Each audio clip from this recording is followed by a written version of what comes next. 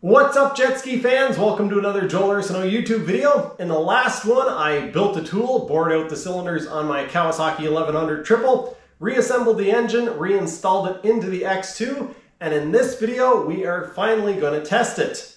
We are also going to do some tinkering with the ZEELTRONIC CDI, but probably not the sort of tinkering that you guys are looking forward to, and believe me, neither was I. Let's get into it. I'm getting ready to go out to the lake. I've got the X2 loaded on the trailer. When I fire it up, it sounds a little bit weird. It has a hesitation to it. I am very paranoid, so I am going to hook the computer up to it before I leave and see what the map says. I have bad luck when it comes to this stuff. I am sure that I put the map that Mark sent me in it, but yeah, I don't know. 17 degrees. Up to 1500, 2000, it's at 25 degrees. 30,000, it's at 32-ish. Yeah, 32. Alright, so yes, the right map is on it, or a map is on it, so I'm gonna disconnect here and head to the lake. Alright folks, I made it out to Twin Valley Reservoir.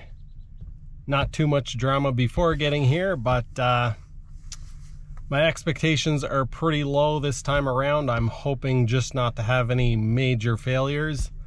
For those of you who didn't see my last video, well, that would have been rebuilding the engine. So the video before that, I guess, was me coming to the lake, and yeah, I put the pistons in backwards.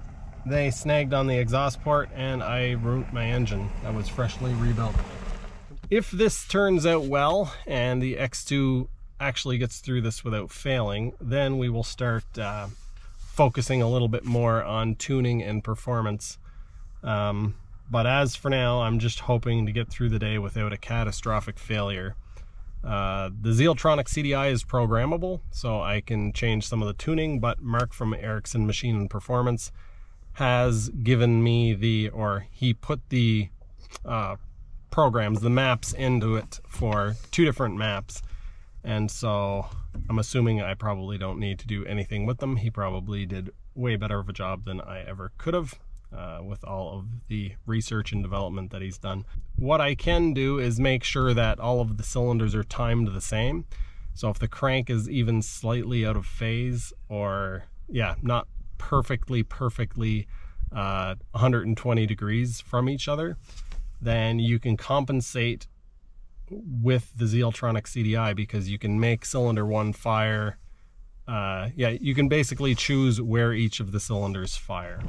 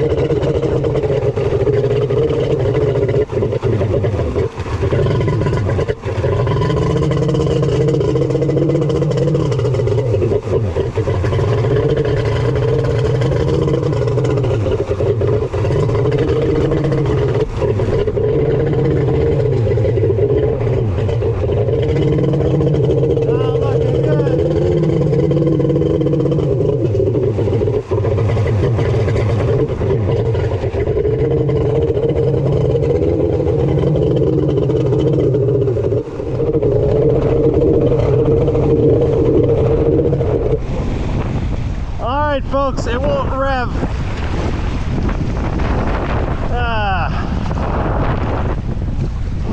I knew it sounded weird on the bench. That's why I hooked the computer up to it. So I'm going to try to get the back up onto the rocks here. If we can make sure that we don't get any rocks in the pump, that would be awesome. Let's see, will it rev?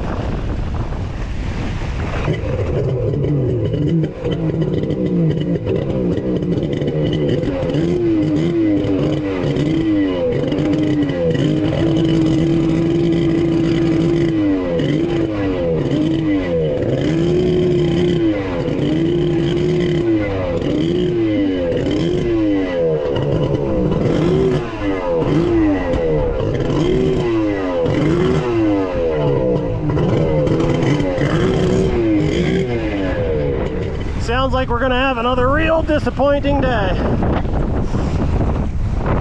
Oh man. These waves are not helpful. Alright, the bilge pump, is it working? Hopefully we're dry, because it's nothing coming out. Wow. That wind is something else. It'd be good fun if it was working.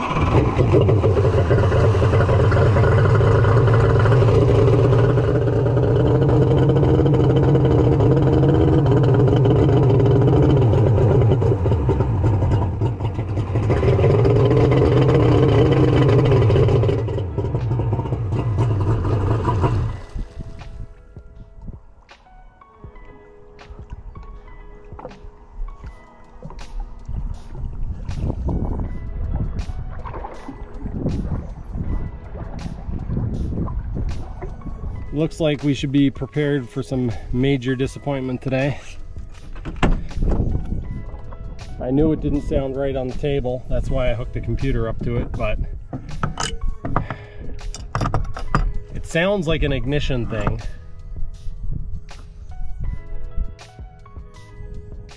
But it could be, yeah. Could be crankcase volume. I took a lot of material out of the crankcase when I was cleaning them up. This is why you don't change more than one thing at a time, because now I don't know if it's an ignition thing. It sounds very much like an ignition thing. I joke about not doing a whole lot of things all at once for this exact reason. Ordinarily, when I joke about that, I think to myself, oh, I'll be able to figure it out. If something goes wrong, I'll know if it's ignition or fueling or compression or whatever.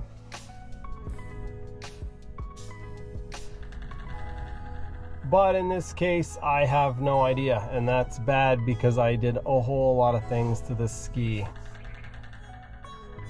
Probably the first thing to do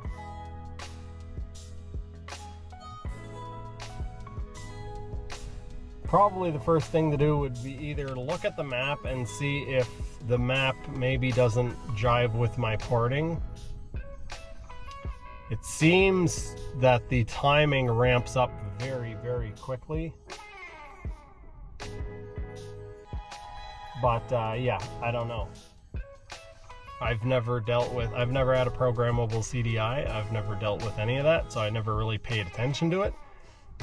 As much as I told myself I was prepared for failure, I was really expecting for it to work okay, despite it not working on the bench very well, not revving very clean.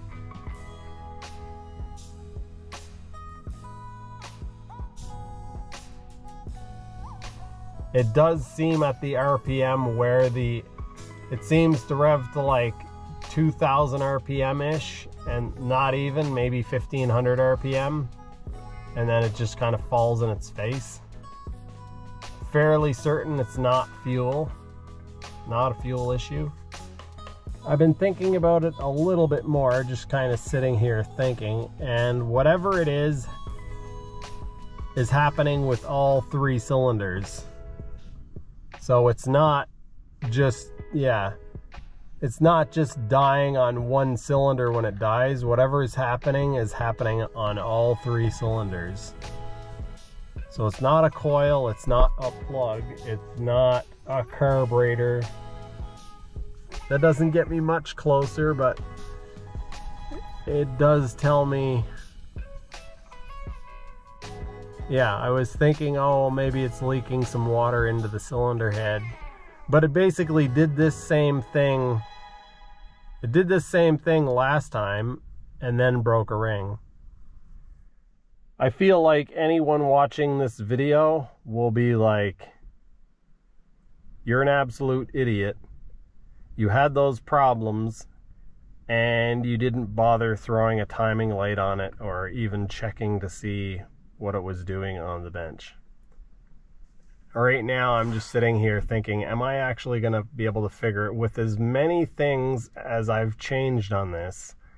Am I going to be able to figure out, am I going to be able to pinpoint what it is? I guess if I change the stator and a different CDI and fire it up and it sounds okay,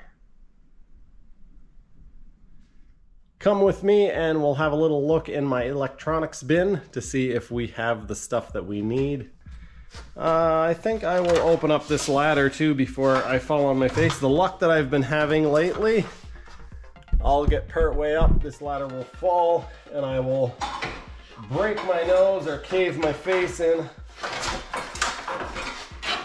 It looks like right on top I have, oh no, this is a 750 cover. This, oh, we'll just put this in the exhaust bin for now. This is the skeletonized cover. I believe this is, yes, okay, good. This is one that I've already had on the X2. I don't know, oh, this was off of the C-Rat, I believe. Oh, and I cut the wires to, yeah. That could work, but we'll just set it aside for now and see if we have another one. This is a cover off a 650. This is the CDI box from the C-Rat, I believe. As far as stators go, it looks like I'm going to have to use the stator that was off of the C-Rat, which wasn't working 100%, but it was working. Yeah, it was working well enough to know if the ZEELTRONIC is doing anything funny, or hopefully anyway. I've got the hose hooked up to it. I'm gonna go turn the water on in just a second, and then we'll fire it up and see if it behaves any better with this CDI and different stator. Even if it works perfectly fine this way, well, I guess we'd have to take it out to the lake to actually know that, but even if it sounds perfectly fine, we still don't know if it is perhaps the CDI itself, the stator coil, trigger coil. I did some modifications to the stator coil, so maybe there's some weird stuff. Yeah, who knows? Who knows?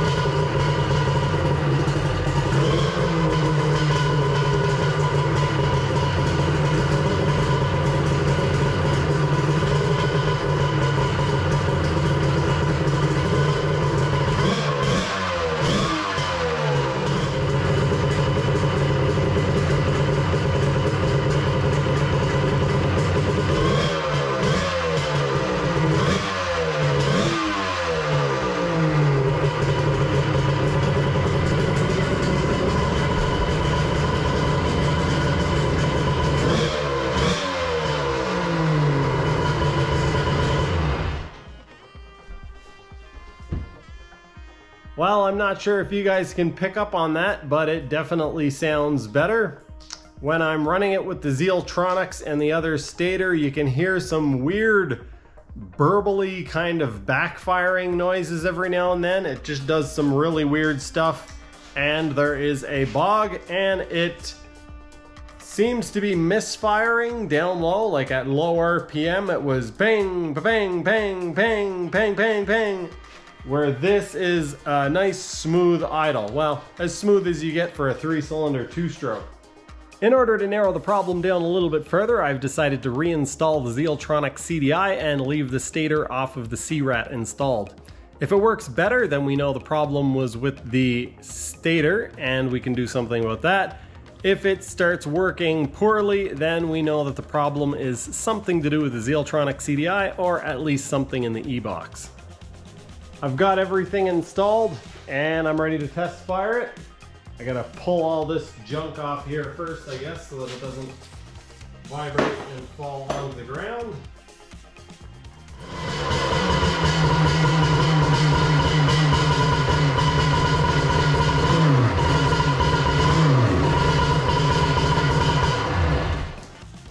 All right, so it is a problem with the CDI, not with the stator.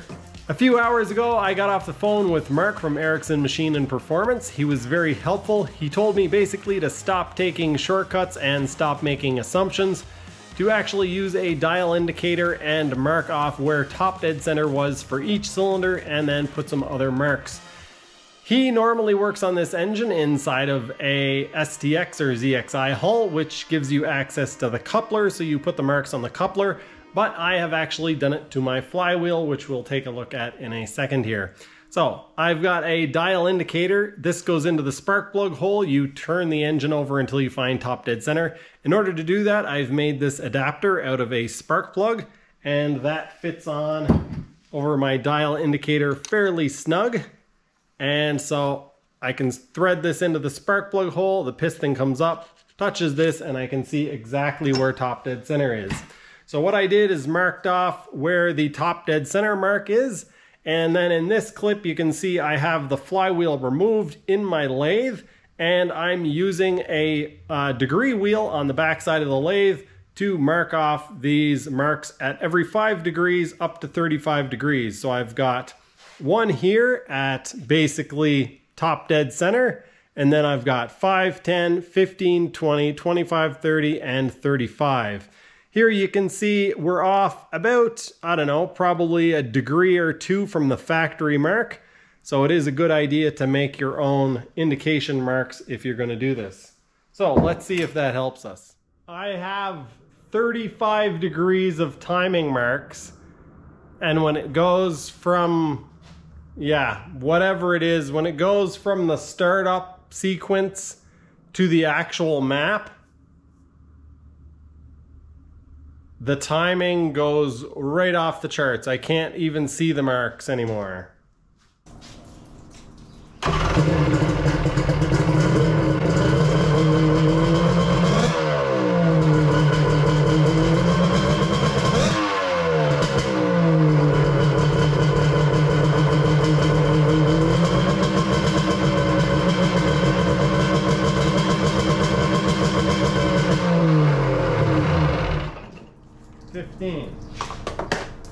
So indicated 15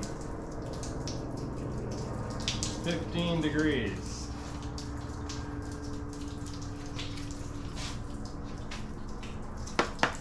This angle is crazy. Like, in order to get it to match, I'm going to need to go, let's see. It's at 68, 550, so I need another 10. So I've got to go 78.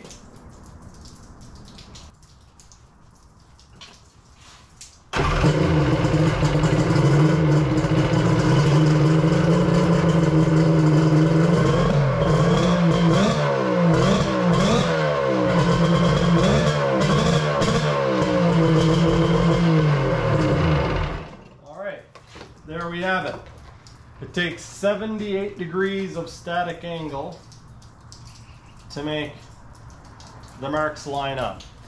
That tells us something, hopefully. I will be the first person to admit that I'm not very good at math, but I've done some calculations and this is starting to make sense, and I'm not sure why 48 degrees would be in the CDI, because it seems to me like 78 or 75-ish seems to be a number that makes a whole lot more sense. I'll try to talk you guys through my reasoning here, and hopefully it makes a little bit of sense to you guys, but it probably won't. And maybe I'm completely wrong. So we have the trigger coil here, and there's little bumps on the flywheel. We'll call it them reluctor bumps. So the way it works is the start of the reluctor passes by. As soon as the trigger coil sees that, it tells the CDI to fire. But the CDI has programmed in a delay.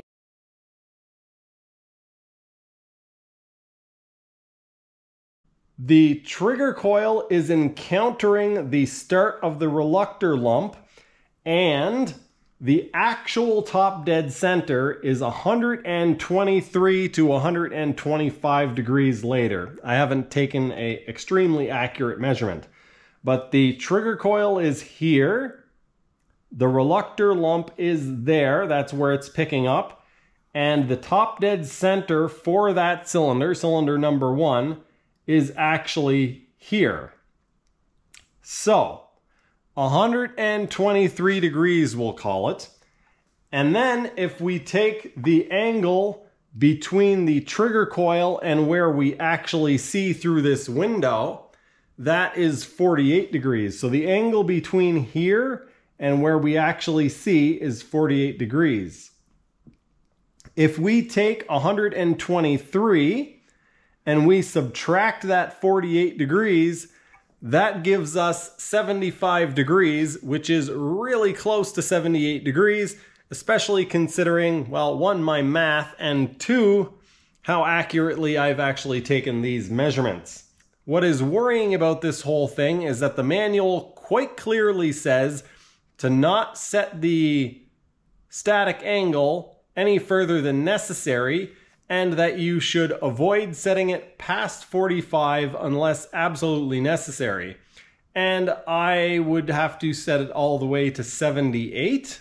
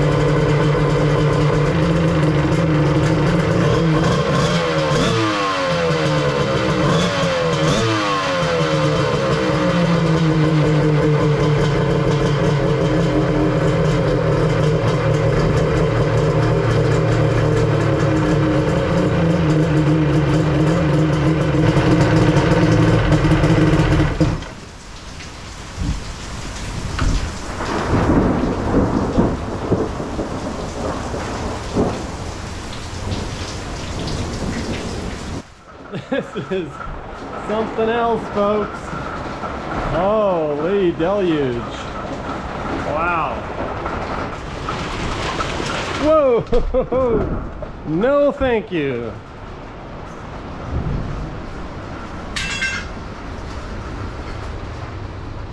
Looks like I might get to use those jet skis here in a minute. Holy cow. Look at the water coming down off my roof. I am now going to try to attempt to explain to you guys how this situation got so far out of control. Let me start by saying that the correct static angle for this engine is 75 degrees. I now know that because I contacted ZEELTRONIC directly. They sent me a map and told me that 75 degrees was the correct angle.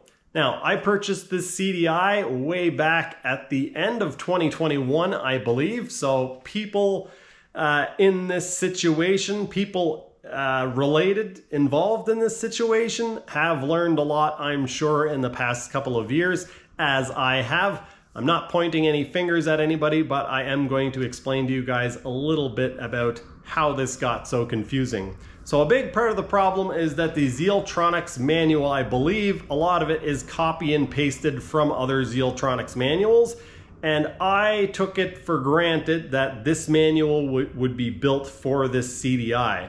The other big problem was that this CDI was sent to me, again, at the end of 2021, and it had a 48-degree static angle programmed into it with 2 different maps. The manual tells you not to advance the timing beyond 45 degrees of static angle, if at all possible, because it will make it, it says it will make the advance unstable.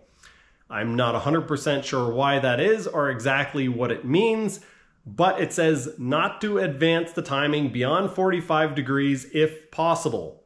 I did the calculations several times and kept coming up with a number around 75 or 78 degrees for the static angle, but because the manual said not to set it past 45 and because Mark had set it to 48, I kept looking elsewhere. I tried all sorts of things like different flywheels, changing the stator, changing the trigger coil.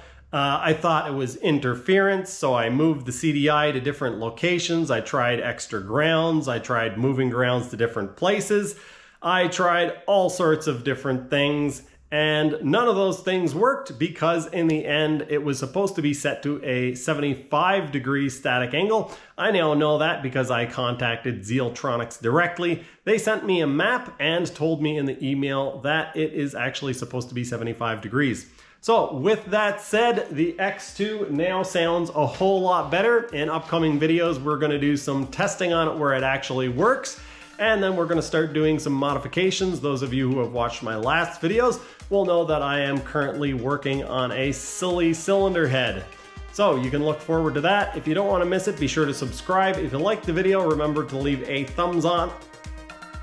If you like the video, remember to leave a thumbs up on it. And that is going to do it for this one. Thanks for watching, and I'll see you next time.